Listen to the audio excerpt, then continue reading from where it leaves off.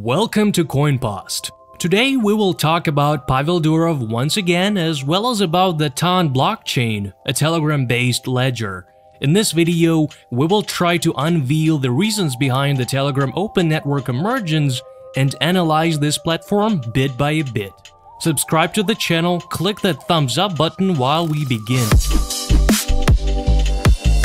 Pavel Durov was voluntarily forced to leave the largest Russian social network called VKontakte, made by himself. The main reason of this resignation was the unwillingness to cooperate with the Russian authorities. Any government wants to control information flows of its citizens in order to study and influence their moods so that their power remains secured. But Durov refused to turn over VK to the government, and as such, he was forced to leave. Pavel Durov realized that it was impossible to create a centralized service that wouldn't be controlled by the government, and so he came up with an idea for a project that would not be able to give out information about its users, because it simply wouldn't have it. That's how the cryptographic protocol called MT-Proto was developed by his brother Nikolai Durov. The protocol encrypts the correspondence with special keys which are known only to the chat users and no one else. This is what the messenger lawyers tried to explain to the Russian intelligence agency during the court trials, explaining the technical impossibility of transferring encryption keys to the third parties. But Russian government is not inclined to listen to the common sense when it comes to their interests. As a result, the Russian firewall agency called Roskomnadzor massacred their internet by blocking millions of IP addresses, no matter how futile it was in stopping Telegram. Alright, back to Ton. It is obvious that the Telegram Messenger cannot be considered a full replacement for VK, regardless if it's 3 times the best among similar apps. Even during the Messenger presentation, Durov himself said that Telegram is just a way to show the capabilities of MT-Proto and test its further potential. That's why we can assume that Durov has been carrying the idea of a global decentralized network for some time now, and Telegram may as well turn out to be stage 1, where technology is tested and the user base is accumulated. Early on, we've discussed how many bitcoins does Pavel Durov have and what are the prospects for his Gram cryptocurrency. These videos can be found on our channel. You may as well subscribe as to not miss news about Ton. For today, let's take a closer look at the structure of Telegram Open Network.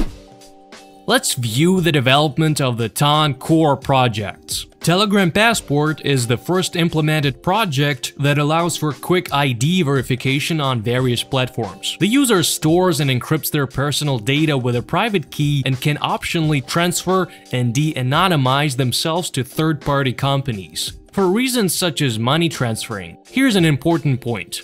Telegram Passport stores all information in encrypted format. It can only be decoded by the user. Ton Payments is a payment service with its own cryptocurrency called Gram. The cryptocurrency should support instant and almost free payments between the Telegram users. Once Ton Payments is launched, all Messenger users will become the owners of the Lite crypto wallets for storing the Gram cryptocurrency. Ton Virtual Machine. This one's gonna be on par with the Ethereum and EOS blockchain. It will support creating and signing smart contracts, all while the virtual machine will be responsible for processing them. Looking for torrent alternatives? Well, Ton Storage it is. It'll be able to store any information on millions of PCs belonging to the Ton users, while all this is decentralized, of course.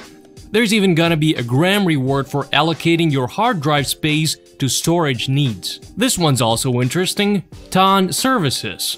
It's an infrastructure for developing and running decentralized programs that resemble websites or apps by their structure. They will be protected from any external censorship, such as blocking access by IP address or removing from the Google App Store. Ton Proxy is a tool for bypassing the internet restrictions so that the Ton users would always be able to access the platform. The current situation with the Russian government banning Telegram clearly shows the need for such services, and it may as well provide an excellent platform for testing the feature and trolling the authorities. And as for Ton DNS, it's gonna be a directory of domains, which will allow the users to register and find the necessary services on Telegram Open Network. The final result of the Ton development is gonna be a popular cryptocurrency with cheap and instant transactions. is gonna be used by millions of people for exchanging various services. On top of that, we will be able to widely use smart contracts and a decentralized version of the internet, all with a guaranteed privacy.